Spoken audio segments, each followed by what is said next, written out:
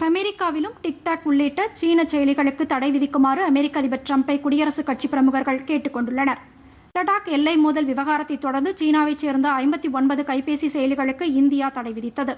இதற்கு அமெரிக்க பாதுகாப்பு தெரிவித்திருந்தது.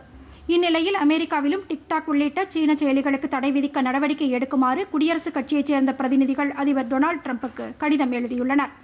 அமெரிக்க மக்களின் பாதுகாப்பு, தனிமனித சுதந்திரத்தை பாதுகாக்கும் வகையில் இந்த நடவடிக்கை மேற்கொள்ளுமாறும் அவர்கள் வலியுறுத்தியுள்ளனர். பொதிகை செய்திகளை யூடியூபில் தமிழ் நியூஸ் தூர்தர்ஷன் என்ற சேனலிலும், முகநூலில் டிடி பொதிகை நியூஸ் என்ற பக்கத்திலும், ட்விட்டரில் டிடி நியூஸ் சென்னை என்ற பக்கத்திலும், இன்ஸ்டாகிராமில் டிடி பொதிகை நியூஸ் என்ற பக்கத்திலும் காணலாம். மேலும் உங்கள் கருத்துக்களை பொதிகை dd news@gmail.com என்ற மின்னஞ்சலில் தெரிவிக்கலாம்.